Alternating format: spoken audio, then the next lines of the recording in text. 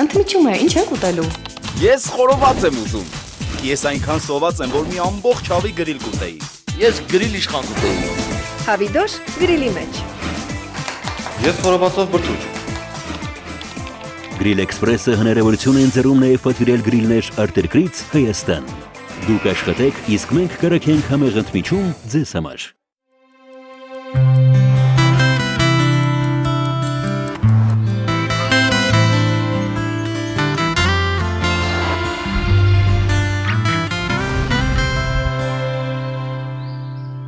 Բայլիս մեր շատ սիրելի հեռուստադիտողներ, մեծ սիրով ու բարձր տրամադրությամբ ողջունում ենք ձեզ ոչ միայն այն պատճառով, որ նոյեմբերի 26-ն է, այլ նաև այն պատճառով, որ ձեզ հետ առաջիկա 2 ժամը կլինի Սերգեյ Դանելյանը եւ ես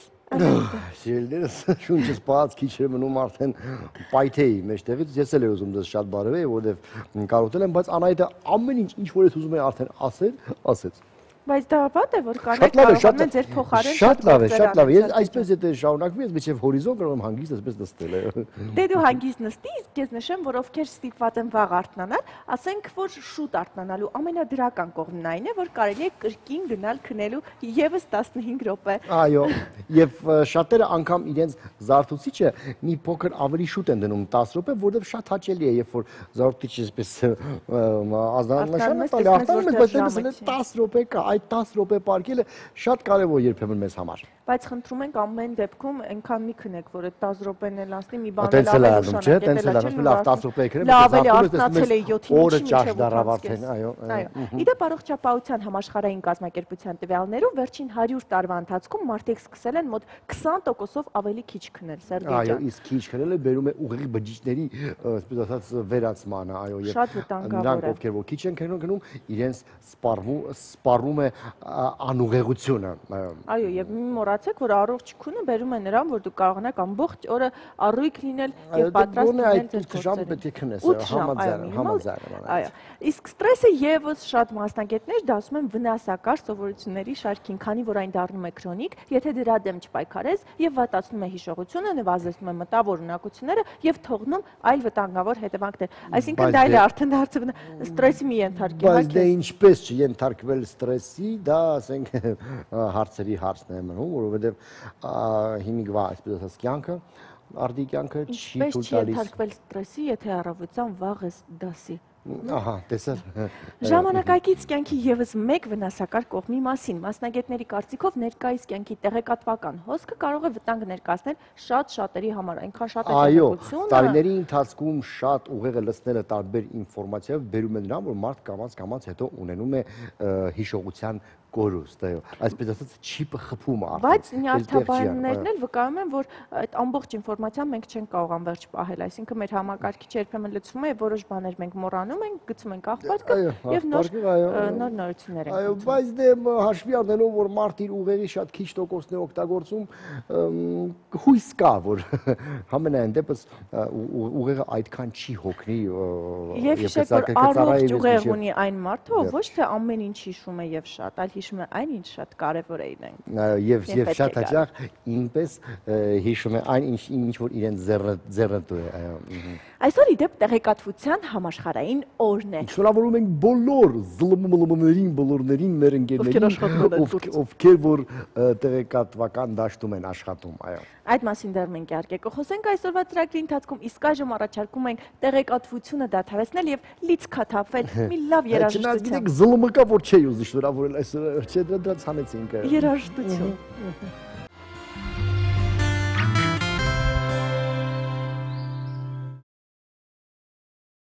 Սա ես եմ Սերգեյը նստած, վարում ենք առավոտը, սպասված։ Ոյ մամաջան։ Ֆրանսիայի Գրենոբոլը դարձել է Եվրոպայի առաջին քաղաքը, որը շուտով կազատվի արտաքին գովազդից։ Այսինքն բոլոր այն անճոռնի եւ այլանդակ պաստառները, որ դուք տեսնում եք Երևանում, այնտեղ էլ կար, բայց արդեն կազատվեն այդ պաստառներից։ Երբ չեք տարբերում, որ համարի ավտոբուսն է, այլ պարզապես հասկանում եք, որ դա ինչ որ գովազդ է։ Եվ քաղաքը կստանա այն տեսք, ինչ որ պետք է որ ստանա, այո։ Եվ դա իշխանությունների կարծիքով ավելորդ լարվածություն ու գրգռվածություն է առաջացնում բնակիչների մոտ։ Օրինակ, ես երբեք չեմ հասկացել ինձ Բաղրամյան եւ Մաշտոց այդ խաչմերուկում դեմդ մի հատ մեծ այսպես հերոստացույց է աշխատում։ Երբ որ կանգնած ես կարմիր լույսի տակ քո ուշադրությունը շեղվում է եւ միշտ նայում ես թե այնտեղ ինչ է կատարվում եւ ոչ միայն այնտեղ ամբողջ քաղաքում արված է այնպես որ մարդու վարորդի ուշադրությունը շեղի։ Եվ դա ստեղծում է վթարային դրություն։ Թե ում գրպանն է մտնում այդ փողը մենք բոլորս գիտենք, բայց կլռենք։ Դրանց այսուհետև փոխարինելու է մշակութային իրադարձությունների մասին անվճար հայտարարությունները, իսկ գովազդային էկրանների տեղերում տնկվելու են ծառեր։ Այս է, որ բուսականությանը մոտ է քաղաքի համար երկար սպասված հակագովազդային մեծ շաբաթօրյակը կսկսվի 2015 թվականից։ Հուսամ, որ մեր քաղաքային իշխանությունները նույնպես գիտեն, թե ում գրպանն է մտնում այդ պաստառների փողը եւ կամաց այսպես ասած մեր քաղաքը կբերեն իրենց հին տեսքին, որովհետեւ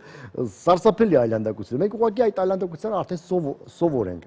Նրանց քաղաքապետարանի հաշվարկներով ոչ մեր միայն հունվարին սպասվում է 326 պաստառների 64 բիլբորդների ապամոնտաժում։ Մինչ 2015-ի ապրիլ ամիսը Գլենոբոլ քաղաքը լիովին կմաքրվի արտաքին գովազդից։ Բայց քանի որ մենք երրորդ կարգի երկիր ենք, ցավոք, իսկ ասեի նաեւ 4-րդ կամ 5-րդ, մեր մոտ այդպիսի բան չի լինի, պաստառներ եւ այդ այլանդակությունը կավելանա եւ կլինի այն ինչ որ դուք այս բան տեսնում եք, այո։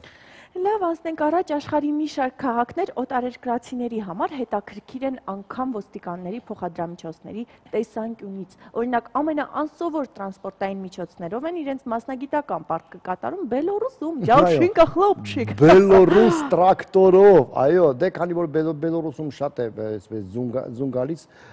կան դեպքեր, երբ որ հենց տրակտորով պետք է եթևեք։ Գիտես ինչով է տարբերվում բելառուսական այբուբենը մեր այբուբենից։ Ես ինչ իմանամ, իմ տատո Բելոռուս չի քեզ նման։ Իմ տատն է Բելոռուս, ուրեմն ասեմ, որ իմանաք, մեր մոտ կա ուտար, իրանց մոտ կա Ջաուշինկա։ Անգլիայում հայտնի է ոստիկանության հեծելազորը, որը սովորաբար օգտագործում է ֆուտբոլային հանդիպումների եւ մարզադաշտերում կազմակերպվող համերգների ընթացքում անվտանգությանը հետևելու համար։ Մինչ այս վերջերս նաեւ Մոսկվայում էլ կա դրանցից եւ շատ հետաքրքիր եւ որ նժույգներով այսպես ասած եթևեկում են, շատ հետաքրքիր է նժույգներից հետո թողած այդ հետևանքները ասֆալտին։ Իսկ հետևանքները նաեւ հետաքրքիր են Եգիպտոսում, քանի որ այնտեղ ուխտերով են առաջ գնում։ Ուխտի հետևանքները այն մոնիտորին երևում է տակը, դες մի քանի հատ հետևանքներ։ Լավ, բարի չխոսենք հետևանքներից։ Ամերիկայում, Հոլանդիայում, Ճապոնիայում եւ Սեյշելյան կղզիներում ոստիկանները հեծանվով են շրջում, սա քեզ մոտ է ավելի։ Ոչ մի հետևանք չի թողնում հեծանիվս ելներս։ Նաեւ տեսեք, Ֆրանսիայում նաեւ անվաչմուշներով են եթևեկում բաներ։ Նաև մի շարք այլ երկրներում, դա էլ է, չէ՞, ուրա։ Էդել եմ տեսել։ Բայց բավոր սղան ընկնեն, եթե ուզենան։ Չէ, սղա, ո՞նց է, այնտեղ գողերն են, պոլիս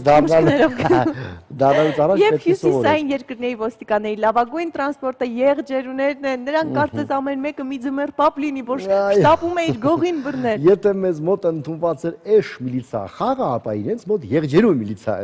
խաղն է ընդունված։ Ավելի լավ է միանանք մեր հիանալի Գագիկ Սուրենյանին եւ լսենք թե ինչ եղանակ է մեզ սպասում այս ձմեռային օրը, քանի որ ընդամենը 3 չարաչորը առաջին ձյունը տեղադրվեց։ Գագիկ։ Բարի առավոտ Գագիկ։ Բարև Գագիկ ջան, ինչ կա, ինչ հետաքրքիր բան։ Ձմեռը մեզ մոտեցել է եւ հետաքրքիր է, այսպես է շարունակվելու, թե անսպասելի։ Ձմեռը ամենուրեք մոտեցել է բացառությամբ Արարատյան դաշտի։ Ներկապային հանրապետության ողջ տարածքը ձնածածկ է, միայն Արարատյան դաշտում եւ նրա նախալեռնային գոտում ձնածածկույթ չկա։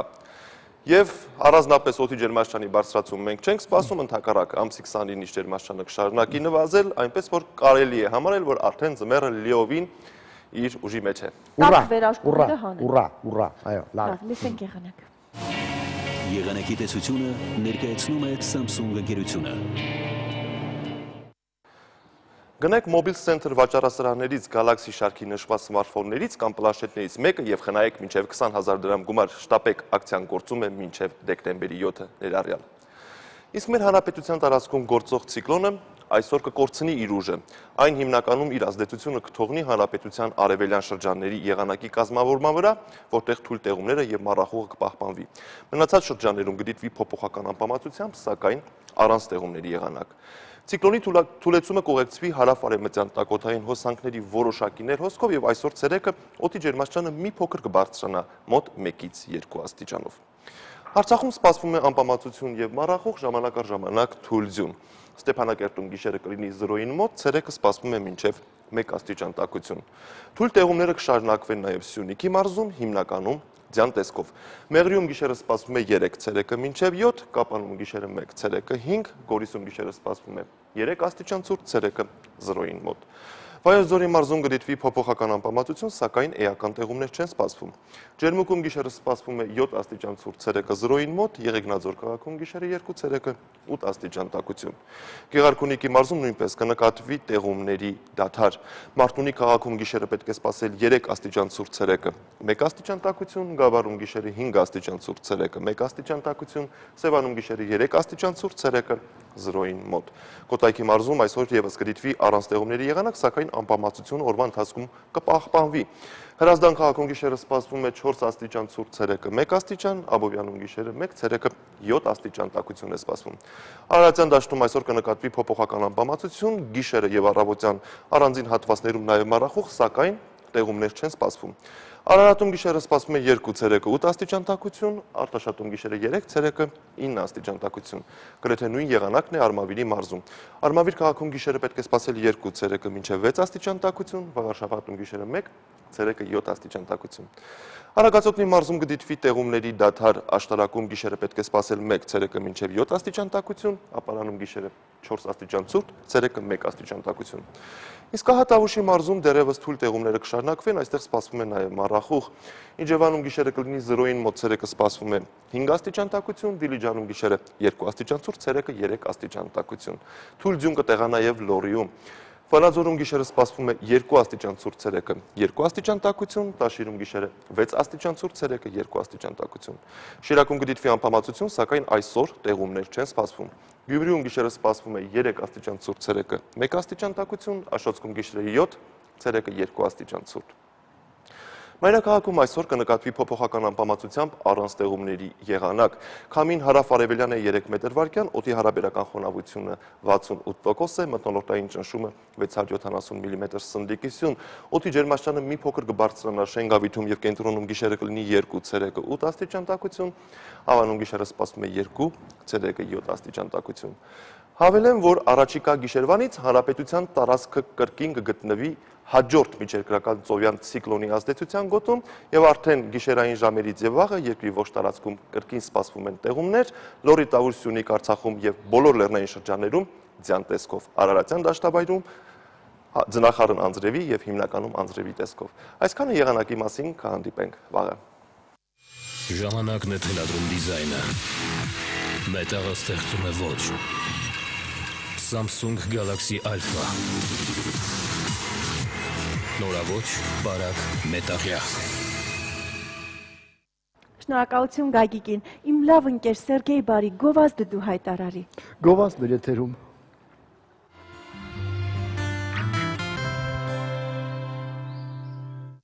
Օրից բարի առավոտ, իսկ առավոտը բարի է, որովհետև Սերգեյ Դանելյանն իմ կողքին է։ Այո, եւ դուք եք մեր կողքին սիրելի հերոսադիտող։ Այժմ խոսենք աշխատանքի արդյունավետության մասին։ Այո։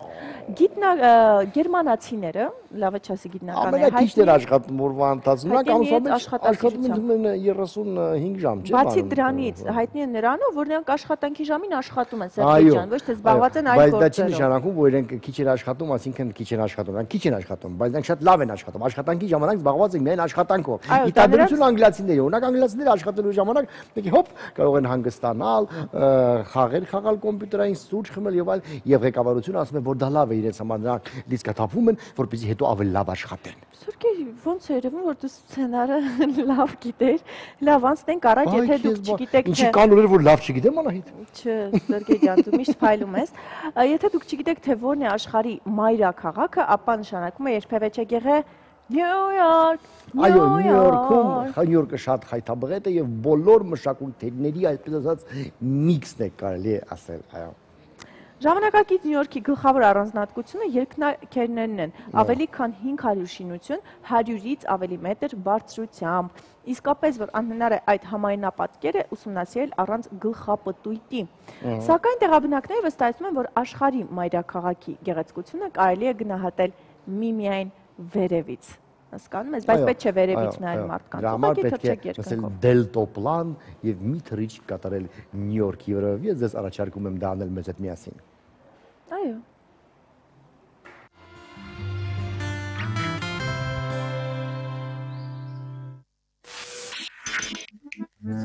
Ինքնատիպ, ապշեցուցիչ ու հիասքանչ աշխարհի ամենագեղեցիկ արդի կառույցների մասին հաջորդ թիվ։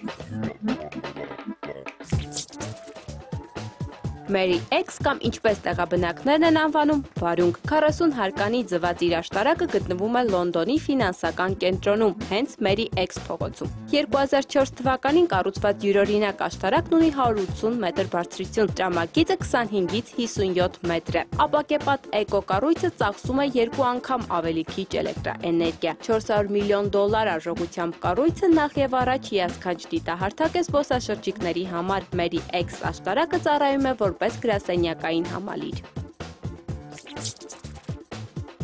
Վուջին Լոտուս համաժողովների կենտրոն նրբագեղ ծաղիկ շինությունը կառուցվել է չինական կառավարության պատվերով 2013 թվականին։ Նախագծի հեղինակն էլ ավստրալիական ստուդիո 505 կազմակերպությունն է, որի որոշմամբ կառույցը ստեղծվեց Սուրբ Ծաղիկ համարվող լոտոսի տեսքով։ Չանգժու քաղաքի զբոսայգում արհեստական լճի վրա ծաղկած կառույցում տեղակայված են էլեգանտ եւ ֆուտուրիստական ոճերի դահլիճներ, նախատեսված կառավարական ամենաբարձր մակարդակի հանդիպումների ու գիտաժողովների համար։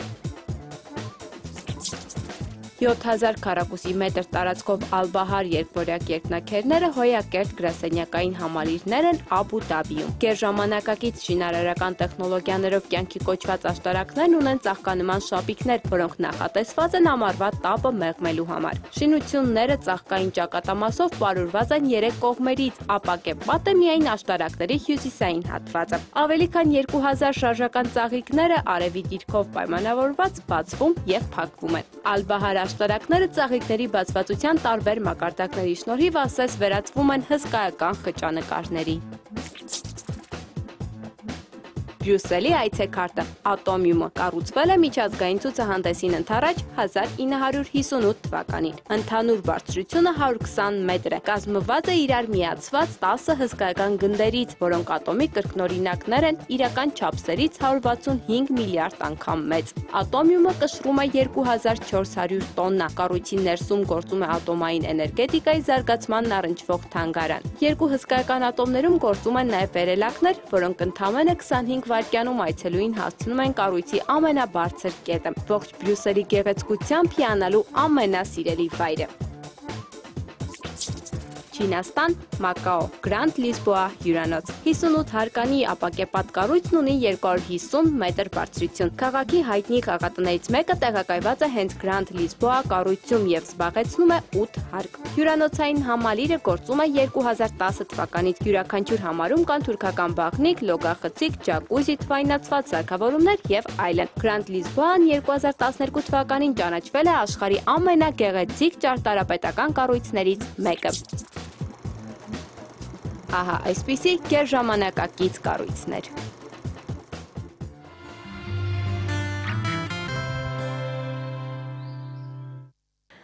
Դե գերժամանակակից կառույցներ շատ կան արտասահմանները, որն է գերժամանակակից կառույցը։ Կուկուրուզը, բայց քանդել են, գնացին կարար։ Հիշեցնենք մեր հաղորդման հովանավորին, մեր հաղորդման հովանավորն է Դելտա Կլինիկ բժշկական կենտրոնը, որտեղ ձեզ սպասվում են հաճելի անակնկալներ զանազան ակցիաների տեսքով։ Այցելեք Դելտա Կլինիկ եւ կատարեք բոլոր օրգան համակարգերի համակարգչային ստուգում, 4D սոնոգրաֆիա, սրտի էխոկարդիոգրամա, վահանաձև գեղձի եւ ճիճվագրության հետազոտություն, այդ ամենը զեղչված գներով։ Դելտա Կլինիկ հեռախոս 500-560։ Ապրես զանգահարեք, հետազոտվեք եւ բուժվեք։ Եթե երիտասարդ եւ միջին տարիքի մարդկանց կյանքում շոփինգը կարող է ստրեսի դեմ պայքարի միջոց դառնալ, ապա տարեց մարդկանց դեպքում այդ զբաղմունքը նպաստում է հիշողության բարելավմանը։ Ըստ գիտնականների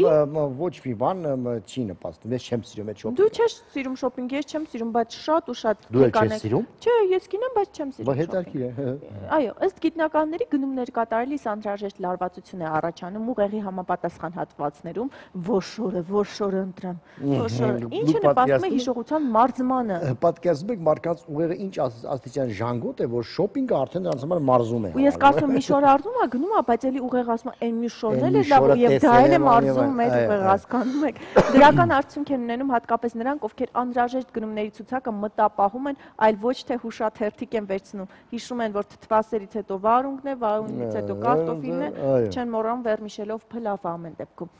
Դե ինչ այժմ օրվա դեղատոմսն է առանց շոփինգի, նա միշտ առողջության թեմայով է։ Ոյ մամա ջան։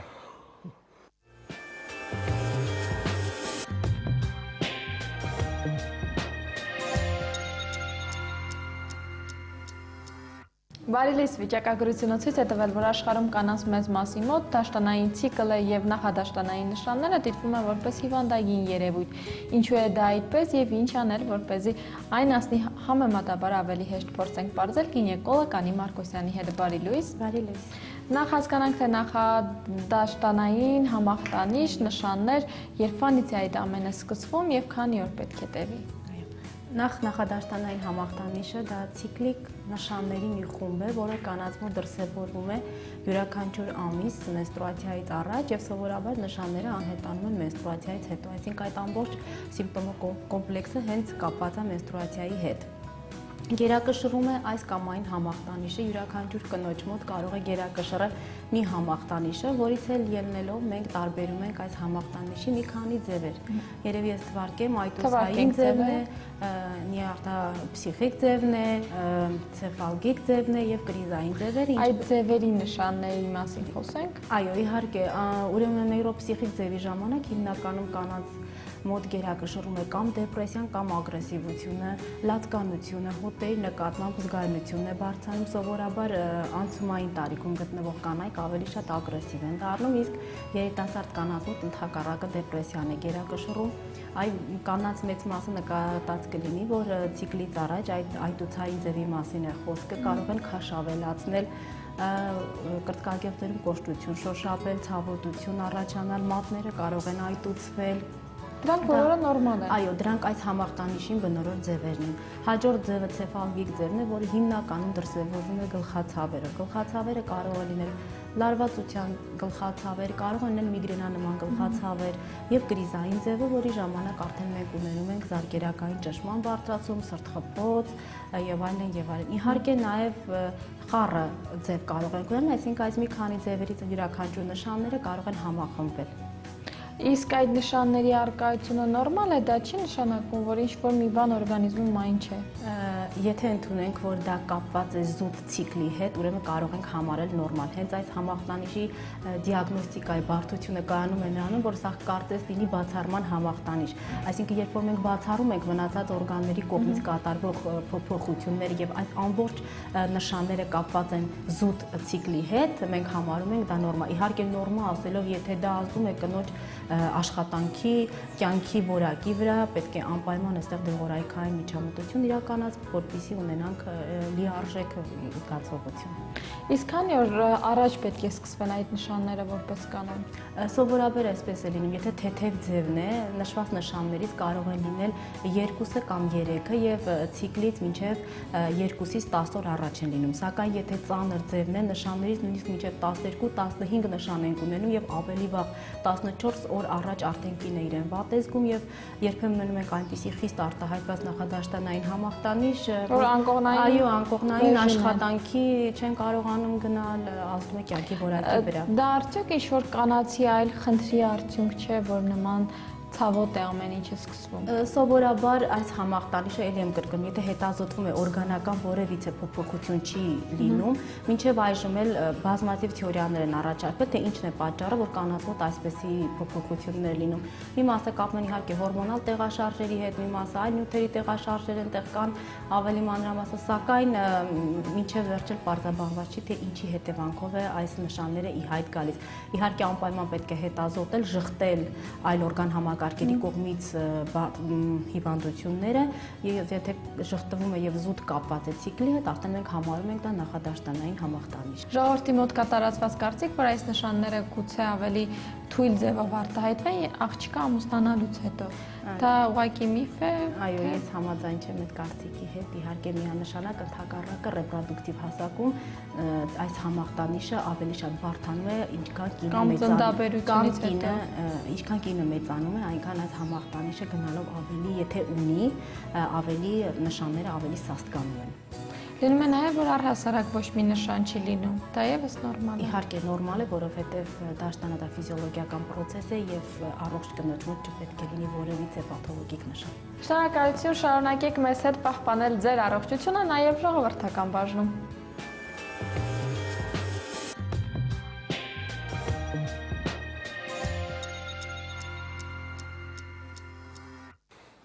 Սուսաննա Պետրոսյանն է միանում մեզ։ Մելոդիկա էջով, այո, բարի առավոտ Սուսաննա։ Բարի առավոտ։ Ինչպես ես։ Լավ է։ Շատ ուրախ տրամադրությամբ ուզում եմ ներկայացնել մի շատ գեղեցիկ եթերային երգ։ Դա ուրախ երգ է, տխուր երգ է, դրամատիկ է, եթերայինը տխուր երևի չի լինի, ավելի տրամադրությունը չէ, թախծոտ չէ, ուրախ։ Լավ, բարի, լսենք այդ թախծոտ ուրախ, բայց մի քիչ էլ եթերային երգ։ Բարի լույս սիրելի հեռուստադիտողներ, այսօր խոսելու եմ իռլանդացի երգահան, երգչուհի եւ գործիքավորող Էնյայի եւ նրա ամենահայտնի երգերից մեկի մասին, Only Time, միայն ժամանակը։ Այս նուրբ մեղեդային երգը ստեղծվել է 2000 թվականին եւ տեղ գտել երգչուհու A Day Without Rain ալբոմում։ Երգի երաժշտության հեղինակը Էնյան է, խոսքերի հեղինակը Ռոմը Ռայանը։ Էնյան այս երգի ողջ հասույթը նվիրաբերել է մանկական բարեգործական հիմնադրամին։ Այս երգը որպես soundtrack հնչել է Sweet November, Քաղցր նոյեմբեր ֆիլմում եւ NBC հեռուստաալիքի նկարահանած հայտնի Friends հեռուստասերիալում, որոնք էլ երգին էլ ավելի մեծ ճանաչում բերեցին։ Երգչուհի Էնյան իր երաժշտական կարիերան սկսել է 1980 թվականից։ Այդ ժամանակ նա երգում էր Կլանադ անունով ընտանեկան խմբում, որի անդամներն էին իր 4 եղբայրներն ու 4 քույրերը։ Կարճ ժամանակ անց Էնյան սկսեց իր սոլո կարիերան։ Նրա ձայնասկավառակները բավական մեծ հաջողություն ունեին ԱՄՆ-ում։ A Day Without Rain-ը Միացյալ Նահանգներում դարձավ 2000 թվականի ամենաշատ վաճառված ձայնասկավառակը, գրանցելով ռեկորդային վաճառքի թիվ՝ 71 միլիոն օրինակ։ Ով կարող է մեզ ասել, թե ուր է տանում մեզ այս ուղին, ուր է հոսում մեր օրը, միայն ժամանակը։ Եվ ով կարող է ասել, եթե սերը ծնվի, սիրտը կրկին ինչ կընտրի, միայն ժամանակը։ Դե ինչ եկեք վայելենք այս նուրբ մեղեդային երգը Էնյայի կատարմամբ։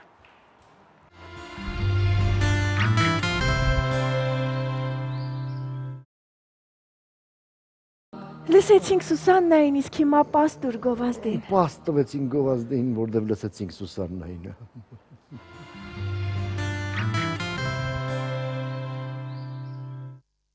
Նորից բարի առավոտ սիրելի հեռուստադիտողներ, մեր հյուրերը արդեն տաղավարում են եւ աղմկում են, բայց ես շտապում եմ նրանց ներկայացնել եւ այսպես նոյեմբերի 27-ին պետական կամերային երաժշտական թատրոնում տեղի կունենա 3 խոզուկների նոր արկածները հեքիաթ մյուզիկլի պրեմիերան։ Այն կդառնա Հայաստանի առաջին մանկական մյուզիկլը, որի բեմադրող ռեժիսորը Սամսոն Ստեփանյանն է։ Բարի առավոտ, պարոն Ստեփանյան։ Նշեմ, որ երաժշտության հեղինակը, ինչպես նաեւ սցենարի հեղինակը Վահե Հայրապետյանն է։ Բարև ձեզ։ Եվ թատրոնի տնօրեն Վարդան Գրիգորյանն է մեր հյուրը։ Բարի առավոտ։ Դուք երեքով եք եկել եւ երեք խոզուկ եք խաղալու, այսինքն դուք եք խաղալու։ Դուք եք խաղալու։ Էդ ինչ է։ Դու տեսնում ես խոզուկ։ Բա դու ով ես այդ դեպքում ոզնին, թե գայլը։ Ես գայլն եմ։ Գայլն ես, լավ, բարձր։ Ես այստեղ ընդհանրապես սպիտակաձունիկն եմ, բայց անցնենք առաջ լուրջ հարցերի։ Ինչ է նշանակում հեքիաթ մյուզիկլ։ Արդյոք Հայաստանում մյուզիկլ առհասարակ կարելի ասել, որ կա գոյություն ունի, որովհետեւ մի քիչ մեր մոտ երաժշտական ներկայացումը շփոթվում է ինչ ասել է մյուզիկլ այսօր։ Այո։ Կերպարները երգում են, բնական, չգիտեմ։ Կերպարները իհարկե երգում են եւ մյուզիկլը ինքը շատ բավականին հետաքրքիր ժանր է, ինչպես մենք բոլորս գիտենք եւ սիրելի հեռուստադիտողներ գիտի, պարզապես երաժշտական մյուզիկլը որպես, այսինքն մյուզիկլը որպես այդպեսին երաժշտական ժանրի մեջ ինքը կարող եմ ասել, որ դեռևս Հայաստանում կայացած չէ, որպես այդպեսին, փորձենք նաև երաժշտական այս ժանրը զարգացնել, այսինքն բերել այն մակարդակի, որի հետաքրքրությունը կա արտասահմանում, մեզ մոտ էլ կա, պարզապես դեռ այդ դեռ պահկված է։ Պահկված է, այո, թաքնված է եւ 3 խոզուկների հետ միասին թող դուրս գա եւ շրջի Հայաստանով։ Ինչու է 3 խոզուկներ։ Այո։ Հարցը ես կփորձեմ պատասխանել, բայց իհարկե ինչ չէր ուղղված, որովհետև հեղինակը պիեսի ես չեմ, բայց բայց դուք որոշ բեմադրել չեմ։ Իհարկե որոշ։ Բայց ինչու 3 խոզուկներն եմ ես որոշել բեմադրել, թե ինչու 3 խոզուկներ է գրված։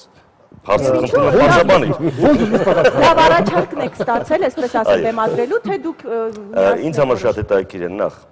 որ դա մանկական ներկայացում է, որովհետև մանկական ներկայացումը ունի իր մեջ 2 գիծ։ Նախ պետք է դուր գա եւ փոքրերին եւ մեծերին։ Եթե մենք բեմադրում ենք սովորական ներկայացում, դա պետք է միայն գոհացնենք մեծահասակների ճաշակը, որը մի փոքր սահմանափակ է։ Փոքրերի դեպքում այստեղ մենք պետք է նկատի ունենանք եւ փոքրերին եւ մեծերին, որպեսզի երկուսին դուր գա, որպեսզի ներկայացումից հետո նրանք ընդհանուր թեմա ունենան շփվելու փոքրերի եւ մեծերի։ Այդպեսի բան կա, լավագույն մուլտերը, որը փոքրերի համար է, մեծերը մեծ հաճույքով դիտում են այդ մուլտերը։ Իսկ ինչ վերաբերում ինչու ես վերցեցի, որտեղ այստեղ Վահե Հարապետյանը շատ հետաքրքիր մոտեցում էր ցուցաբերել։ Այսինքն մենք բոլորս ծանոթ ենք երեխոզիկների պատմությանը, գալը եկավ, չարացավ, երեխոզիկների փչեց, տնարտները քանդեց, կերավ կամ չկերավ, վերջում գալը պատժվեց։ Բայց այստեղ մի հատ նյուանս գոյություն ունի։ Վահե Հարապետյանը տվել է պատմության նախապատմությունը, հեքիաթի։ Ինչից է գայլը գալիս։ Ինչից գայլը ջղայնացավ, ինչից գայլը զայրացավ, եւ արդյոք գայլը մեղավոր էր, արդյոք խոզուկները չէին պատճառը, որ գայլին չարացրեցին, որովհետեւ այստեղ խոզուկները ներկայացված են մեկ այլ տեսանկյունից, որպես շոու աստղեր։ Խոզուկները շոու աստղեր են, անտառի շոու աստղերն են նրանք, եւ գայլը ցանկություն ունի նույնպես դառնալու շոու աստղ, բայց քանի որ մեր լեզվով ասած շուկան շատ նեղ է եւ ամեն մարդ չէ որ կարող է մտնել այդ շոուի այո բնականաբար խոզուկները չեն հավանում այն երգը որը գալն է ներկայացնում եւ ուզում է դրանով եւ ի վերջո այստեղ կա նաեւ մի փոքր բարոյական մոտեցում որ վերջում գայլը պարզապես ասում է որ կարևորը այն չէ որ շոուաստղ կդառնաս, ճանաչված կդառնաս, կարևորը հավատարիմ մնաս ինքդ քեզ։ Սա է կարևորը։ Մենք խնդիրը արդեն հասկացանք, նպատակը հասկացանք, պարոն Ստեփանյան, իսկ հետաքրքիր է լուծումները, հա, բոլոր կերպարները միմիայն երգով են արտահայտվում, թե կա խոսք, հետո երաժշտություն, խոսք, երաժշտություն։ Ոչ, կա բնականաբար եւ դիալոգ, եւ մոնոլոգ, եւ երաժշտություն։ Հիմնականը երաժշտականը, քանի որ մյուզիկլ է եւ բնավորությունները բացահայտված են երաժշտության։ Շատ լավ, այո, ես ուզում եի հարցը ձեզ ուղղել, որովհետեւ ամենալուրջ մարդու տպավորությունը դուք եք ստեղծում, նորմալ հագնված։ Դիրեկտոր որպես շատ ճիշտ է։ Այս խելացնոր արվեստագետների մտահղացումը, հուսամ որ լավ մտահղացումը, ինչպես եք իրականացնելու, որտեղից եք ճարելու այդ ամեն ինչը։ Եվ արդյոք հարկավոր է դա թատրոնին հիմա։ Ես անկեղծ ասած մի փոքր նախապատմություն կտամ, որովհետև երբ մենք խոսում էինք այս գաղափարը կյանքի կոչելու մասին, դեռևս տնօրեն չէի։ Ես էլ մի բան չգիտես, չէ՞։ Տեսար ուր բերեց խոզուկների պատը։ Այն ժամանակ, երբ զրույց էր գնում ինչպես անել, որ երեխաներին գեղագիտորեն լավ բարձրարժեք ստեղծագործում մատուցել եւ ապագա հանդիսատես պատրաստել։ Այսինքն նպատակը շատ լավն էր, բարի էր, պետք էր ճանապարհ ընտրել, ինչը որ մայստրոն Վահե Հարապետյանը առաջարկեց ինձ շատ դուր եկավ։ Մանավանդ որ այդտեղ հիմքում դրված էր ովքեր պիտի կատարեին դերերը։ Հիմնականում շեշտը դրված էր երիտասարդներին։ Նոր դեպի թատերական ասպարեզ մոտ գործող երիտասարդներին։ Ես միշտ եղել եմ եւ կամ երիտասարդների պաշտպան, աջակից, նպաստող, որպեսզի իրենք բեմ բարձրանան, կայանան, իրենց արվեստի մեջ իսկապես ապագայում եւ կան այդպիսի շնորհալի։ Մեր համատեղ պրպտումները բերեցին պարոն Ստեփանյանի ուղղությամբ։ Իսկապես բավական դժվար էր գտնել ռեժիսորի, որը կիրականացներ մյուզիկլային ժանրի ներկայացման, այն էլ մանկապատանեկան։ Ես չէի ասել, թե սա մանկական է։ Մանկապատանեկան։ Կարելի ասել 3 տարեկանից մինչև 10-րդ տարեկան, այո, մինչև 103։ Եթե կարելի է, եթե ես մի փոքրիկ նախադասությամբ սա ամփոփեմ, խիստ նկատել էր վերջին տարիների աշխատանքի բերումով նկատել էր, որ թատերական դաշտում ընդհանրապես թատրոններ չեն հաճախում մի տարիքային խումբ կա դպրոցականների, որ թատրոնների շատ այսպես пассив է թատրոնների հանդեպ դպրոցական բարձր տարիքի երեխաների։ Սա հուշեց, որ սկզբունքորեն փոխվի նաև մատուցման ձևը։ Պետք է ունենալ մի ներկայացում, որ այո, հենց նախ ժանրը եւ երկրորդը, բայց այդ ժանրը ինչպես մատուցել, որ ինքը լինի եւ գրավիչ փոքրերի եւ միջին տարիքի, ինչու՞ չէ, նաեւ ավակ սերնդի բոլոր հերոստա թատերասեր հանդիսատեսի։ Ես աշխատել եմ համ Վահեի հետ, համ Պարոն Հարապետյանը իմ կարծիքով հրաշալի լուծում է գտել, որովհետեւ երաժշտությունը չի գրված զուտ մանկական։ Նա այստեղ ես խնդրեի խոստանք իրեն մեկնաբանի Լսում ենք ձեզ պարոն Հարապետյան, ինչպես է գրված կարիք չկա իհարկե երաժշտությունը մեկնաբանելու կարիք չի զգում, այո, պետք է լսել եւ տեսնել։ Մեր դեպքում պետք է տեսնել, որովհետեւ ինքը իրոք նախատեսված է 3-ից 103 տարեկան երեխաների եւ մեծահասակների համար, նայած որտեղից ով թող որոշի, որտեղից է ինքը դառնում մեծահասակ։ Պարզապես այստեղ միայն երեխոզուկների խնդիրը չի, այստեղ կան նաև երկու ավելացված կերպարներ, չէ՞ որ նոր արկածներն են։ Այսինքն երեխոզուկների նոր արկածների մեջ կան նոր արկածների մասն է։ Կա նաև սկյուրը եւ արջը, որոնք շատ կարեւոր դեր են խաղում այս հեքիաթում։ Սկյուրը ամբողջ անտառի, այսպես ասած, լրատվական դաշտին տիրապետող անձն է, ով որ կարողանում է այդ ամբողջը տիրապետի եւ պետք է, այո, ԶԼՄ-ն է։ Իսկ արջը պարզապես մեր լեզվով ասած ուժային ստրուկտուրաների կազմակերպիչն է, ներկայացուցիչն է։ Մեծական ներկայացում է, ինչպես։ Բայց իհարկե դա մեր տեսանկյունից, իսկ մանկական տեսանկյունից դա պարզապես ուրախ, բարի, գեղեցիկ կերպարներ են, որոնք որ լրացնում են ամբողջական ներկայացումը, իսկ երաժշտության մասին, ինչպես մյուզիկլնի է հատուկ, ինքը բազմաժանր է, երաժշտությունը բազմաժանր է։ Եվ դիքսիլենտ կա, եւ ռոք կա, եւ սոուլ կա, եւ սա կա, եւ նա կա, իհարկե այդ ամեն ինչը համեմված հայկական ճիշտ հիմքով։ Հայկական թող չթվա, թե խոսքս 6-8-ի մասին է։ 8 մենք չունենք, մենք չունենք։ Բայց եթե դուք ուզում եք շատ երեխաներ գրավել, ցավոք սրտի հիմա 6-8-ի համար ավելի։ Չէ, երեխաներին չի կարելի տալ այն ինչ որ հիմա կա։ Գիտեք ինչ, տվեք ճիշտը, թող երեխաները հենց այդ նույն ճշտի վրա հիմնված լինեն։ Լավ, իսկ ինչպես է դա էլի տնօրինն է հարցը, որովհետև մի քիչ ավելի ասենք լուրջ մարդու ասենք լավ ինչպես եք լսելու դալիճները, ինչպես եք կազմակերպելու այդ ամեն ինչ որ ասում եք այ հիմա երեխաները բաժանելու եք գովազդելու եք մի րոպե որ չեն գնում հիշում ես ժամանակին բերում էին թատրոն երեխաներին դպրոցից աբոնեմենտով կարելի ասել կար օր որ երեխաները գալիս էին այդ գաղափարը աբոնենտային գաղափարը մի տարի առաջ նույնպես նորից վերագործարկվեց, սակայն նա չարդարացրեց իրեն մի տարի կտրվածքով, ուրեմն ինչպես ենք մենք բերելու։ Ես հակված եմ, համոզված եմ եւ հիմա էլ եւ ապագայում նույնպես մեր հանդիսատեսը փոքրուց սկսած, մանուկներից սկսած բավական խստապահանջ է, որքան էլ մենք փորձում ենք տարատեսակ ժանրերով ներկայացումներ մատուցել, մեր հանդիսատեսը խստապահանջ է եւ ինքը գիտի ուր գնալ։ Կարծում եք։ Այո, ես համոզված եմ հետեւյալում, ոչ թե պետք է իրեն բերել, այլ ինքը պիտի գա։ Հա, բայց ինչպես գա։ Կգա ազատ վաճառք կա սա։ Շատ մեծ վստահությամբ եմ ասում սա, հույս ունեմ վաղվա հանձնումը, այսպես ասած, գլխավոր ներկայացումը ցուցադրումը, այնուհետև մենք պրեմիերա ենք նշանակել ավելի լայն ծավալով եւս մեկ անգամ։ Դա դեկտեմբերի 10-ին, ինչի մասին որ կա Պարոնյանի անվան կոմեդիայի թատրոնում, երաժշտական կոմեդիայի։ Ինչու նույնիսկ ուղղվածությունը եւ դալիճների ընտրությունն է հենց երաժշտական ուղղվածության։ Ես աջակից դառնալով որպես թատրոնի տնօրեն, ես դրա մեջ տեսնում եմ շատ մեծ իմաստ։ Նպատակն է աստիճանաբար մեր հանդիսատեսի մեջ ոչ թե ներկայացումը քարոզել, այլ ներկայացման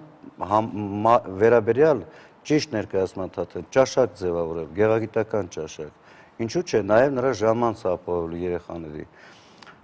Դրա համար բավական երկար ենք աշխատել։ Տևական ժամանակ, սա համապատրաստիչ չի եղել, դետալ առ դետալ քննարկվել, ստեղծվել, արվել է։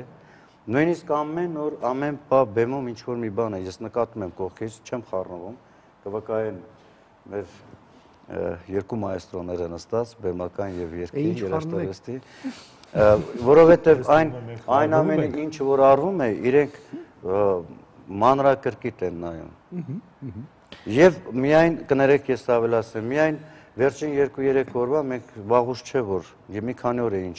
չասեմ գովազդ, ընդամենը որոշակի տեղեկատվություն ենք տալիս,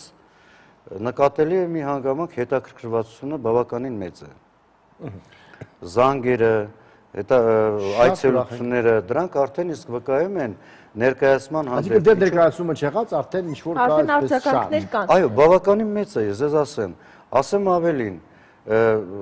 նույնիսկ չենք ցանկանա կար այսպիսի նպատակ, մայրաքաղաքում մեզ մոտ, հենց անմիջապես մեր թատրոնում, նախաձեռնել դրա ամանորյա տարբերակը։ Ինչին ես ճիշտ ասած դեմ եմ։ Ինչու՞։ Որովհետև մեր հանդիսատեսի մտապատկերում այսպես կա հետևյալը, ամանորյա ներկայացում է, նա դրա համար է արված եւ սպառում է։ Սա ունի երկար ճանապարհ գնալու, այսպես գաղափար ունի։ Եվ ուղղակի կարող եք ամանորի մի հատ տոնացած Բարի, վերջում ձմեռ պապը գա, երեք խոսքներին նվեր տա։ Իսկ պարոն Ստեփանյան, սա առաջին փորձն էր, որ դուք հենց մյուզիկլ ներկայացում եք անում եւ ինչ բարդությունների առաջ կանգնեցիք, թե Ուրեմն երաժշտական ժանրը ինձ վաղուց ծանոթ ժանր է, բայց ինչ վերաբերում է մյուզիկլը, մյուզիկլը ունի մի առանձնահատկություն, որքան ես եմ դա անցալում։ Մյուզիկլը դա բնավորությամբ բացահայտում է երաժշտության օգնությամբ։ Մեկ իրադրության բացահայտումն է երաժշտության, մեկնաբանում է երաժշտության եւ ընդհանուր գաղափարը նույնպես, այսինքն ստեղ հեգեմոնը երաժշտությունն է։ Ես ընկալում եմ մյուզիկլը այսպես,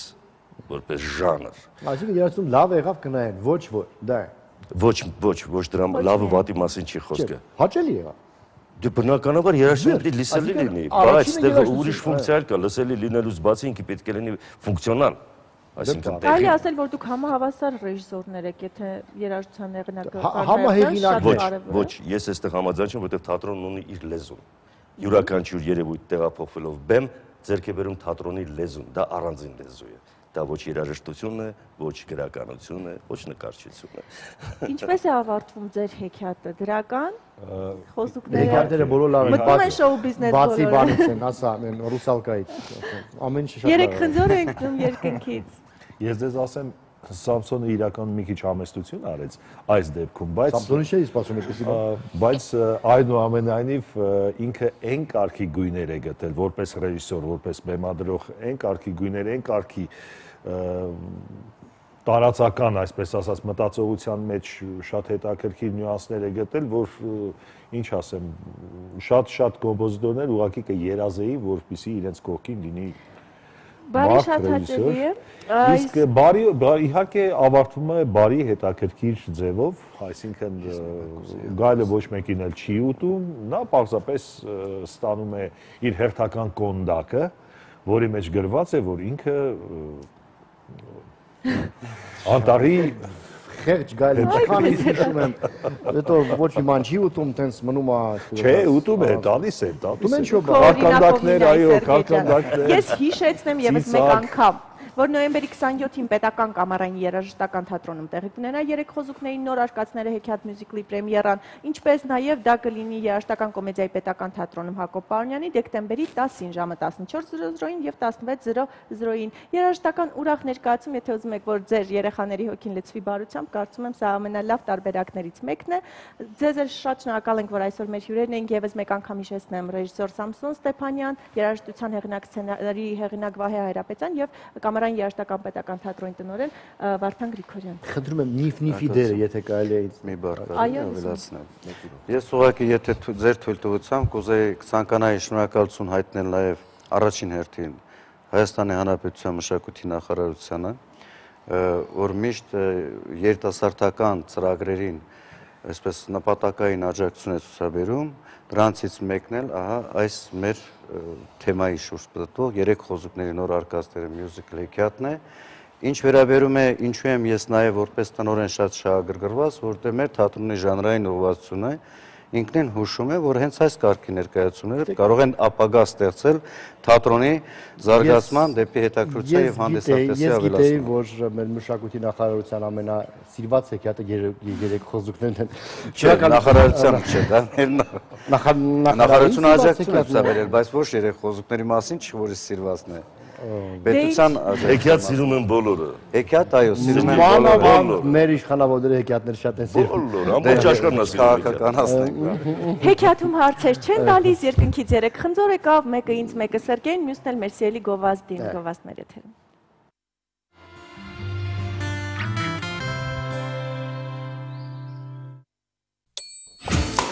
Ընդմիջում է, ինչ եք ուտելու։ Ես խորոված եմ ուզում։ Ես այնքան սոված եմ, որ մի ամբողջ հավի գրիլ կուտեի։ Ես գրիլ իշխան կուտեի։ Հավիդոш գրիլի մեջ։ Ես խորովածով բրդուճ։ Գրիլ Էքսպրեսը հնարավորություն է ընձեռում նաև պատվիրել գրիլներ արտերկրից Հայաստան։ Դուք աշխատեք, իսկ մենք կրակենք համեղ ընդմիջում ձեզ համար։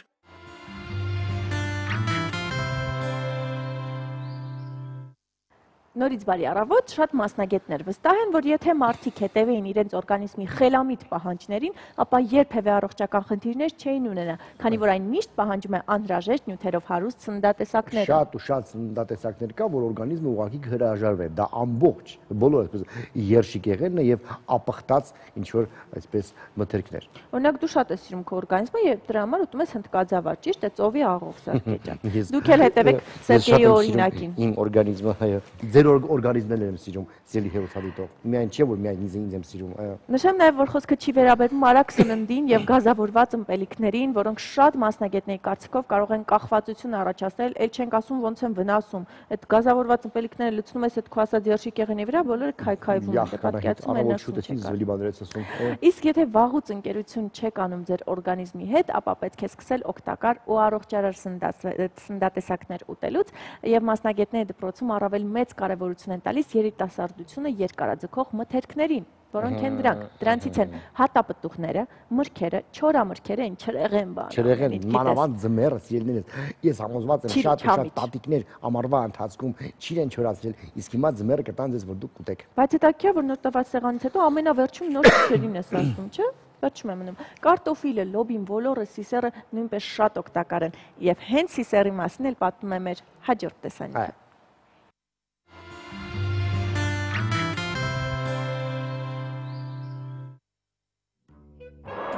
30% սպիտակուցներ, 10% ճարպեր, 50-ից 60% ածխաջրեր, 12% վիտամիններ, ընդհանուր հաշվով 309 կիլոգալորիա եւ այս ամենն ընդամենը 100 գրամ սիսերի մեջ։ Դեարի ու միներարի սննդակարգումը թաթիկ եղանի այս հնագույն ներկայացուցին շուրջ 7500-ամյա սիսերն առաջին անգամ սկսեցին աճեցնել Մերձավոր Արևելքում։ Եվրոպային բավականին ուշ ներմուծվեց միայն 17-րդ դարում, չնայած սրան հնարամիտ եվրոպացիները սիսերը սկսեցին օգտագործել ոչ միայն կերակուրների մեջ։ 18-րդ դարում նրանք սիսերով հատուկ ըմպելիք էին պատրաստում, որը լիովին փոխարինում էր սուրճին։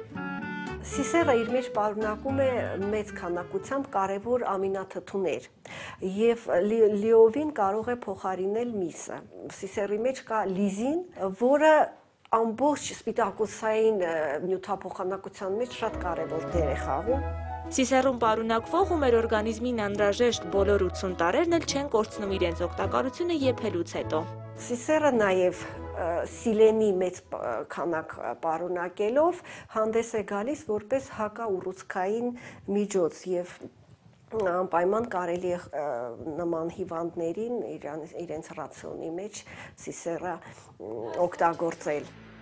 Եգիպտոսի հռչակավոր փարավոն Էխնաթոնի պատկերով հայտնաբերված որմնանկարներից մեկում նրա ձեռքին ոչ այլ ինչ է, քան հենց սիսերի ճյուղ։ Հին եգիպտացիների մոտ այն խորհրդանշում էր տղամարդկային ուժը։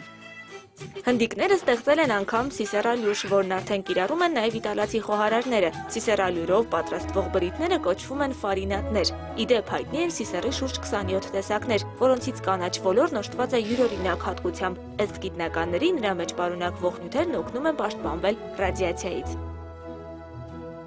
Նելի Մովսիսյան, Արտակ Մարտիրոսյան, Արավոտը, Շանթում։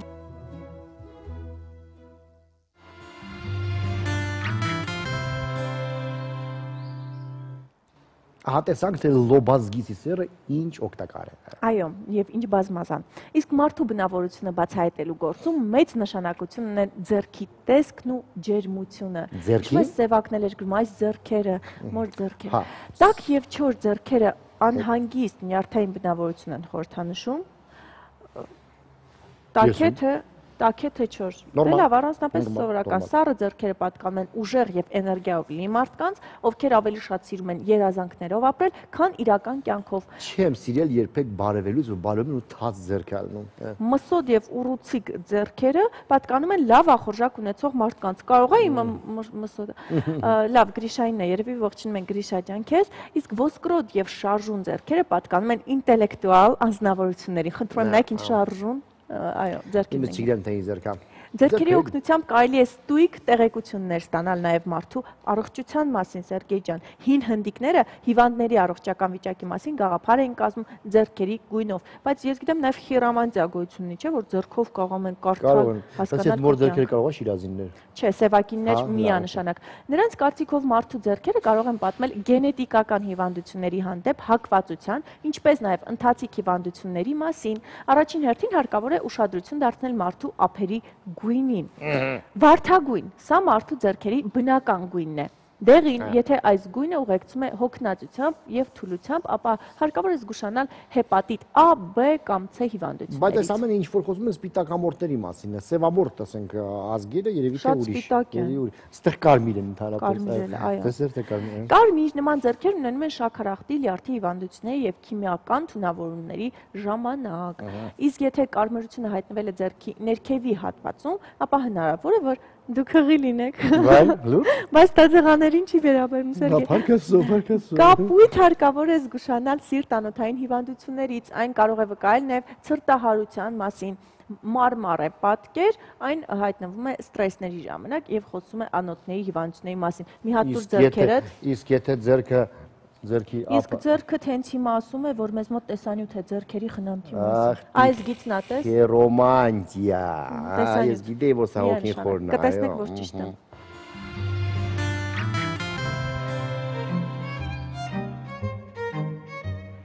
Ոչ միայն անձրևները, սառը քամին կամ մոխրագույն երկինքն են հուշում ձմռան գալստի մասին, այլ նաև մեր մաշկը։ Ցուրտ ու քամին ավելի շատ են չորացնում այն, քան արևը։ Հետևաբար, աշնան այս եղանակին մեր մաշկն առանձնահատուկ խնամքի կարիք է զգում, իսկ ամենից շուտ տուժում է մեր ձեռքերի նուրբ մաշկը։ Աշնանը մենք ունենում ենք որոշակի խնդիրներ, մաշկի թեփոտում, ջրազրկում, մաշկը ավելի կնճռոտվում է։ Իսկ այս ամենի դեմ պետք է պայքարել։ Լավագույն պայքարի միջոցը տվյալ իրավիճակում սնուցող, պաշտպանող քսուկներն են։ Նախընտրել եմ, որպեսզի կանայք օգտագործեն հաճախակի խոնավեցնող կրեմներ, ոչ թե օրը մեկ անգամ, այլ մի քանի անգամ օգտագործել ավելի յուղային քսուկներ։ Ամառը ճանապարհելու հետ միաժամանակ մի հավաքեք արևապաշտպան քսուկները։ Դրանք ձեզ պետք կգան նաև այս ոչ արևշող եղանակին։ Ձմռանը ունենում ենք ուլտրամանուշակակում ճառագայթներ կան եւ իրանք կարող են բերել նաեւ որոշակի պիգմենտացիա առաջացմանը։ Տարվա այս եղանակին ընտրեք փափուկ օճառ, որն ունի բնականին մոտ թթվայնություն։ Տանից դուրս գալիս էլ մի մոռացեք ձեռնոցների մասին։ Ձեռքերի համար նախընտրել եք կարելի է ծովի աղը օգտագործել, ծովի աղով թռչոցներ։ Մոտ 5-ից 10 րոպե դնում եք այդ ջրի մեջ, ինքը բավականին եւ ընդհանուր ձեռքի մաշկի համար լավ է, եղունգների ընդհանուր ամրացնող հատկություն։ Ահա եւ վերջ, աշնանային քամին եւ ցուրտն անզոր են ձեր գեղեցիկ եւ խնամված ձեռքերի դեմ։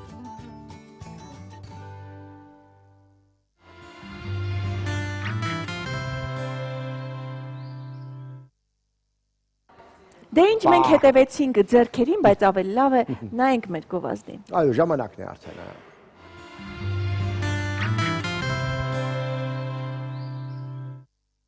Դե կարծում եմ արդեն ճիշտ է ներկայացնելու կարիք չկա, բայց նշեմ, որ այսօր մեր հյուրերն են Հայաստանի վաստակավոր արտիստ, երգչուհի, երգահան Լեյլա Սարիբեկյանը, բարի առավոտ, Տիկին Սարիբեկյան, եւ Հայաստանի ժողովրդական արտիստ, երգահան Սասուն Պասկևիչյանը, բարև ձեզ, պարոն Պասկևիչյան։ Բարև ձեզ։ Դիտեցինք ձեր տեսալվակը, շնորհավորում ենք տեսալվակի պրեմիերայի կապակցությամբ։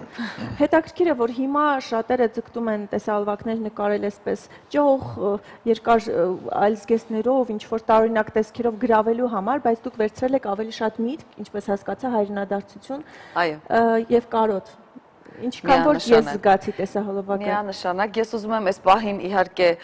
շնորհակալություն հայտնել, որ մենք ունենք այնպիսի պոեզիա, որ Սասուն Պասկևիչյանը չէր կարող չանդրադառնալ այս թեմային, հատկապես որ ես այսպես մի փոքր ներկայացնեմ, քանի որ այս տարի մենք նշում ենք մեր փառահեղ բանաստեղծի 100-ամյակը, եւ առաջին անգամ այս երգը հնչեց օպերայի դահլիճում որպես պրեմիերա այդ հեղինակային երեկոյին եւ այսպես երիտասարդ խումբ նկարահանող ռեժիսոր Գևորգ Ենոքյան եւ օպերատոր Վազգեն Մարտիրոսյան նկարահանման ժամանակ, երբ որ հյուր էին ուրեմն պարոն Պասկևիչյանին, շատ էին հավանել այս երգը եւ որոշել են, որ անպայման այս երգը պիտի երկրորդ շունչը ստանա, այսքան տեսահոլովակի տեսքով, եւ իրենք նախաձեռնեցին եւ պարոն Պասկևիչյանի օգնությամբ ոնց որ ասես նվեր արեցին մեր փառահեղ բանաստեղծին եւ կարծում եմ ամբողջ ազգին, որտեվ կարծում եմ եւ խոսքը եւ թեման այնքան արդիական, այնքան այժմեական է, որ կարծես թե երբ որ դիտում ես, հուզվում ես առաջին այդ զգացողությունը, կարծում եմ, որ երգի հիմքում իսկապես դրված էր այն բոլորիս այսօր հուզող թեման, հայրենադարձության թեման եւ գաղթի թեման, որը կարծեմ թե մայստրոն հետո իր խոսքի մեջ կասի։ Ես շնորհավորում եմ մայստրո ջան պրեմիերայի կապակցությամբ, ես ուրախ եմ, որ դուք ինձ վստահում եք ձեր երգերը, որովհետեւ շատ բարդ են ընդհանրապես մեծ պոեզիայի վրա գրել երգեր եւ վերջերս ես առիթ ունեմ եւ պատիվ ունեմ երգելու նաեւ մի քանի երգ Սասուն Պասկևիչյանի երաժշտությամբ։ Մենք հետո դա կներկայացնենք այդ ամեն ինչը։ Ես ուզում եմ շնորհակալություն հայտնեմ ամբողջ խմբին, ովքեր աշխատել են, սկսած Վարսահարդարից Մելինե Ղորխմազյանին, Էլկա ստուդիային, Հարսանյաց եւ այլն, այսինքն այն մարդիկ, ովքեր որ աշխատել են իսկապես սրտանց եւ նվիրումով։ Ես կարծում եմ, որ պարոն Պասկևիչյանը արդեն կներկայացնի իր կարծիքը եւ տեսահոլովակի մասին, ասեմ, որ իր համար էլ է պրեմիերա եւ անակնկալ այսօր։ Ահա, դե այսօր դիտեցիք պարոն Պասկևիչյան, արդյունքը ձեզ գոհացրեց, սա այն էր, ինչ դուք զգացել եք, մտածել եք եւ ցանկացել եք տալ։ Խոսքի սկիզբը մի քանի սկիզբ ունի։ Լսում ենք առաջին սկիզբը։ Առաջինը Լելան իմ երկչույն է, այսինքն իմ սրտի երկչույն իսկականից մենք քույր ու եղբայր ենք եւ հարազատ ամեն ձևի ինչ առումով եւ երկի մեջ, որտեվ երգը է դարձնում երկիչը, որքան որ ստեղծագործող է, բայց եթե երկիչը չզգա ամենափոքր մանրամասերն անգամ չի ստացվի։ Եվ մենք քննարկել ենք այս երգը տուն առ տուն, որովհետև 5 քայրակ է եւ 5-ն էլ յուրաքանչյուրը ունի իր տարբեր տրամաբանությունն ու տրամադրությունը։ Եվ որպեսզի հաղորդել այդ ամենը, դա շատ եւ շատ քիչ է լավ ձայն ունենալը կամ լավ երգերը, որտեղ սա շատ հոգեբանական երգ է։ Սա մի ամբողջ մեր ժողովրդի պատմությունն է։ Տեսեք, ասում է, դուք ինձ չեք ասի որփացած բներ, ինչ էին խոսում իրականջի արագիլները չվելուց առաջ, տառապում էին։ Դուք ինձ չեք ասի աստղեր ու արև, ինչ էին խոսում իրականջի արագիլները չվելու պահին, տագնապում էին։ Դու ինձ չես ասի անձմեր հերո, ինչ էին խոսում իրականջի արագիլները չվելուց հետո, կարոտում էին։ Դուք ինձ չեք ասի անքուն եղեգներ, ինչ էին խոսում արագիլները ձեզ մնաք բարով ասելուց առաջ, շտապում էին։ Բուք արտաշնչող լեռնագագաթներ, ինչ էին խոսում հոգնած ու մրսած արագիլները ետ գալու պահին, հավատում էին։ Սա մեր արտագաղթի ու ներգաղթի պատմությունն է։ Սա ափսոս ժամանակը թույլ չի տալի ավելի ընդարձակվելու։ Բայց կարծում շատ արդիական է թեման, որովհետև ոչ միայն արդիական է, սա ամենաանհրաժեշտ երկու թեմաներից ամենայն դեպս մի փոքր մտահոգիչ է, որ մեր կյանքը այս 100 տարվա ընթացքում չի փոխվել եւ այն ինչ որ ասվել է տարիներ առաջ հիմա էլի արդի է, դա ինձ չի ուրախացնում ամենայն դեպս եւ հուզմունքի տեղը ինչպես դուք եք հուզվում միայն զայրույթ եւ ջղայնություն է բերում ավելի շատ քան թե հուզմունք երևի ես Բայց հույս ունենանք կհուզվեն նրանք, ովքեր գնացել են եւ թեկուզ եթե մեկը այս տեսահոլովակից փորձի վերադառնալ, դա կլինի արդեն հաղթանակ, ես այդպես եմ կարծում։ Եթե ռուբլու կուրսը ընդհանրապես դառնա 0, երևի այսպես թե այնպես կվերադառնան։ Հա Սերգեյ ջան, ես կարծում եմ, որ այսօր մենք եւս մեկ հաղթանակ հաղթանակ ունենք, որտեվ մեզ համար շատ ցանկալի հոբելյար ենք նշում մայստրոյի 75-ամյակը նոյեմբերի 30-ին ֆիլհարմոնիկ մեծ դահլիճում Արամ Խաչատրյանի լինելու է ստեղծագործական երեկոն, շատ հետաքրքիր երեկո, հնչելու են լավագույն երգերը Սասուն Պասկևիչյանի, տարբեր երգիչների կատարումներ եւ ես այսպես բախտ ունեմ այդ օրը ներկայացնելու 4 երգ, պատկերացրեք, որ համարյա այսպես իրենք պրեմիերաներ են ավելի շատ, որտեղ նոր գործիքավորման են լինելու Դարձյալ Համոսյանից ինձ վասակաճը դնեիք։ Ինձ վասակաճը դնեիք, ընդհանրապես պրեմիերա է լինելու այդ օրը։ Ելույթ են ունենալու մեր լավագույն երգիչներից Դավիթ Ամալյանը, Մկրտիչ Մկրտչյանը, իհարկե Համլետ Գևորգյանը, Մայրս երգով Համոսյանը։ Իհարկե այդ օրը բեմում լինելու են մեր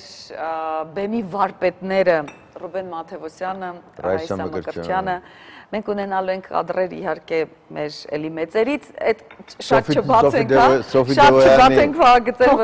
ավելի հետաքրքիր լինի, բայց ամեն դեպքում շատ հագեցած է ծրագիրը, ես էլի պարոն Պասկևիչյանի համար դեղանակակալներ են լինելու։ Լավ է, որ ուրախ տոն է, բայց պարոն Պասկևիչյան, այն նշվեցին շատ անուններ, որոնք գրեթե տարեկիցներ են եւ ավելի մեծ տարիքի, իսկ հետաքրքիր ինչ կարծիք ունեք հիմա այսօրվա երիտասարդության մասին, արդյոք լավն են մեր երիտասարդները, լսում են ճիշտ երաժշտություն, կա Ախար դուք տվեցիք հարց, որի մեջ հակոտնյա բաներ կան։ Այսինքն երիտասարդությունը իհարկե շատ լավ երիտասարդություն է, բայց դա ինչ են լսում, դա այնքան ընդարձակ թեմա է։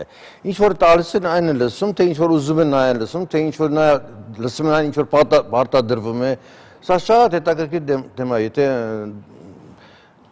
գիտեք ինչ, շատ մենք մի քիչ ծուլանում ենք, ամեն ինչ մեղադրելով այնիշներին, բա ուր է մտավորականությունը, որ ասի ընկեր ջան, այս երգը ճիշտ է, սա սխալ է, եթե այս երգը պետք է որոշեն, լավն է թե վատն է, հոտ չեն կաշելու, պետք է մարդիկ ասեն, թե որքանով է երաժշտությունը համահունչ տեքստին, տեքստը ինչ է ասում, նու բնականաբար դուք առաջ անգամ եք նայում եւ չհետևեցիք ընթացքին, բայց երբ որ ես արտասանեցի, սա զգում եք, որ մի ամբողջ ժողովրդի պատմություն է, ես կանոն ինքս անձամբ 24 տարի ապրել եմ Ամերիկայում, այդ ամեն ինչը զգացել եմ։ Եվ եթե ես գնացած չլինեի, չէի կարող այդ երգը ստեղծել, հավատացեք ինձ։ Հիմա գալով երիտասարդներին,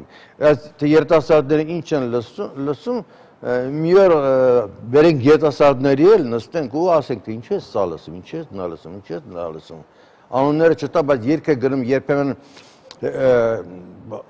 բանով ինտերնետով տենում ես միլիոնից ավել մարդ է, այդ միլիոնը ոնց է գոյացել։ Այդ դիտումները ինչի հաշվին են գնում։ Դրա համար այսօրվա թեման չի, մենք ավելի լավ երևի մոտենում ենք եզրափակիչ։ Չէ, մենք ավելի տոնականի ավելի տոնական։ Արջևում նոր տարի է, ժողովուրդ, ինչ եք արելու այդ արջիրողակի։ Ես էլ գիտեք, չերեք մտածում։ Արդեն ես զգացի, որ երեք սկսեցի արդեն մտածել մի ամիս կա, բայց վայ փորաս, նոր տարի է։ Մինչև նոր տարի նոյեմբերի 30-ին ես անգամ բան ունեմ անելու Սերգեյ ջան։ Նկարահանումներ նոր տարվա։ Ված ծրագիր։ Էլի գործից, հետաքրքիր, էլի գործից։ Այդքան լավ երեկոներ, ասեմ որ ամսի 3-ին դեկտեմբերի լինելու է նաև մեր հրաշալի հրաշքանաստեղ,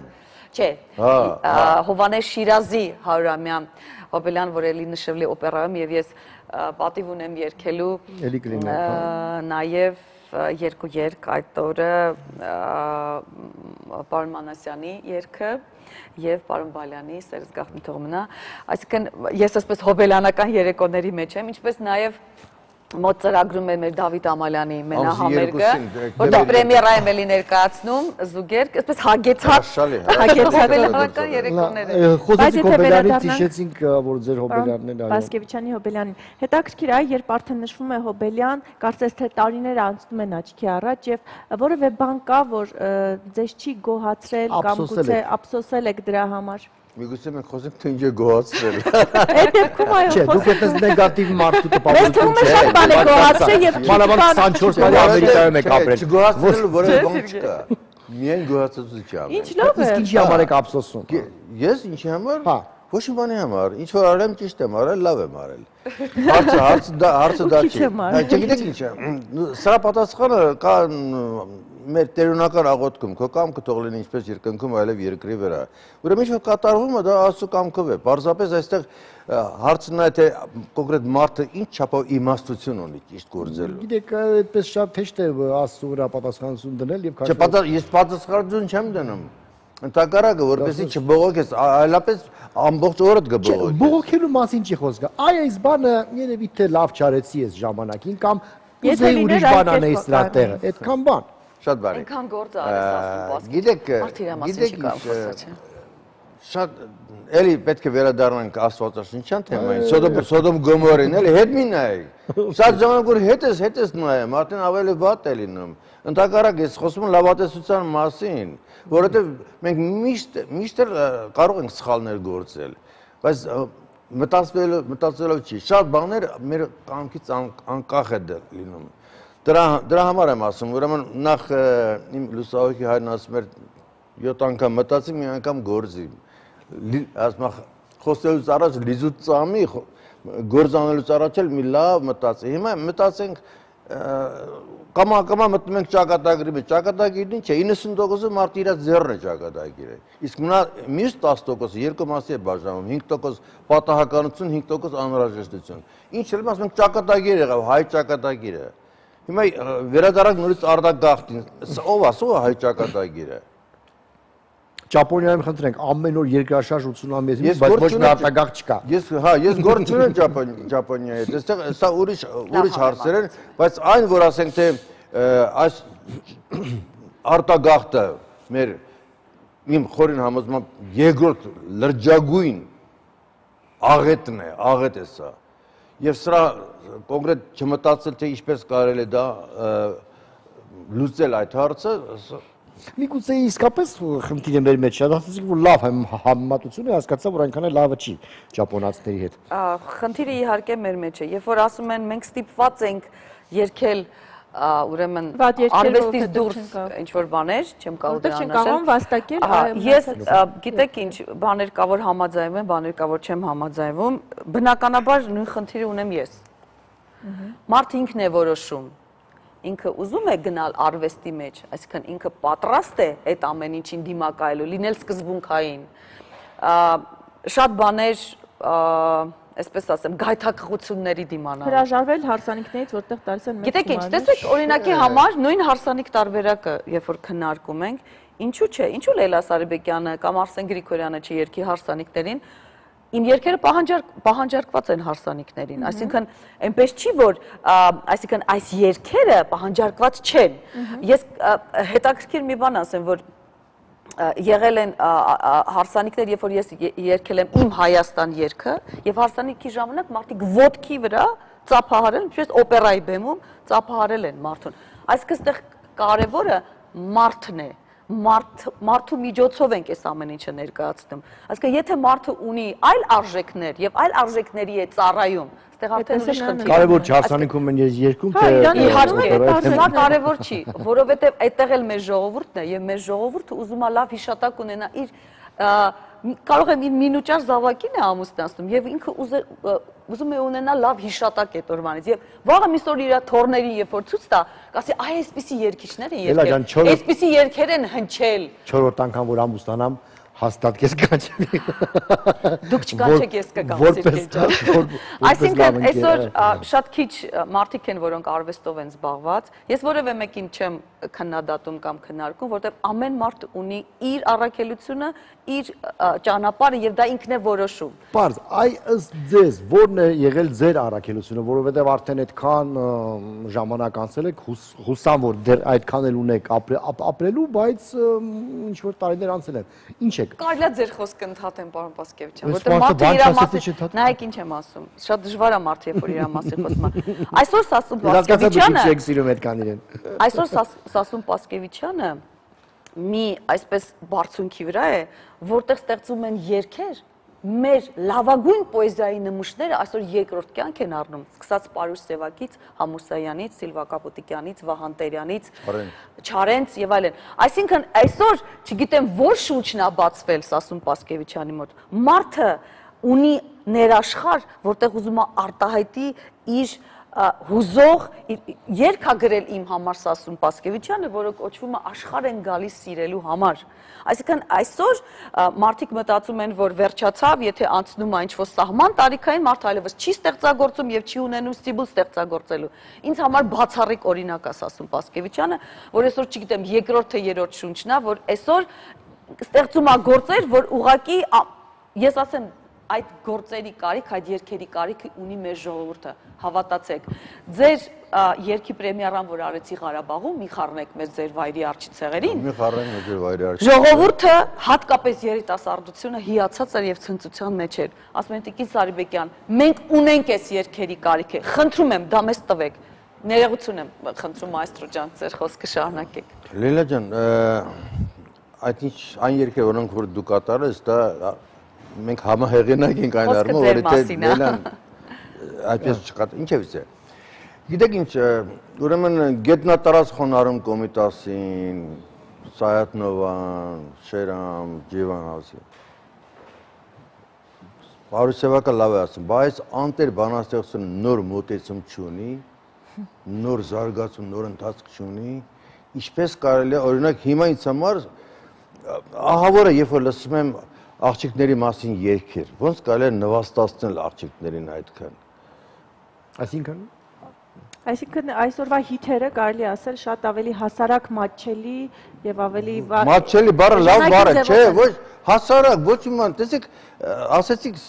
կամա շեղվում եմ, ինչ է նշանակում հասարակություն, այդ հասարակ բառն է ինձ, հասարակ, դա հանրությունն է, դարձել են հասարակություն, այո, հասարակություն են եւ գիտեք, մի ժամանակ իմ ընկերը լավ կշի չեգանկա կար, չէ որ չեգանկային ան, չեգանկան ավելի, ասենք թե լավ փող էին սարքում, քան թե մարդը որ արվեստի գործ է ստեղծում, բայց հարցը կայանում է նրանում, որ այս հարցում մեղավոր են մտավորականները։ Տեսեք հասարակ հարցը, ով է որոշելու երգը լավ է թե վատ է, ինչ է կոչվում լավ երգ, ինչպես են որոշելու, մի որևէ պատրաստում ենք, ասենք կոստյում բան, կամ դեգուստատորն է կա, որ գինի է խմում, որոշում են, ոնց ենք որոշելու, սա լավ երգ է եւ վատ երգ է, մենք կարող ենք այդ հարցը լուծել, ու ասել, որ ընկեր ջան, դու սխալ ես, սա ճիշտ երգը սա է, կարողանում եք լավ, հիմա իմ առաքելությունը, գալով ասենք թե իմ առաքելությունը, ես ուզում եմ, որպեսի առաջի հերթին խոսքը հնչի, որովհետև բանաստեղծությունը ունի ասելիքը,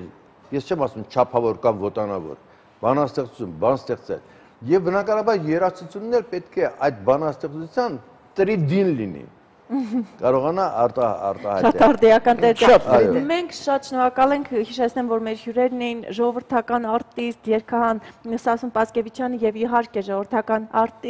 վաստակավոր արտիստները։ Բայց լավ սիրված է ժողովրդի կողմից իհարկե Լեյլա Սարիբեկյանը, ես էլ ուզում եմ իմ խոսքն ավարտել։ Սահյանի խոսքերով իհարկե Հայաստան ասելիս աշխարհը իմ տունն է, Հայաստան ասելիս Էլմահը ում շունն է, կմնամ կլինեմ այսպես։ Դե ինչ գովաստ մեր հետ։ Լեզուս ճակում է, տեսնես ինչի է այսպես։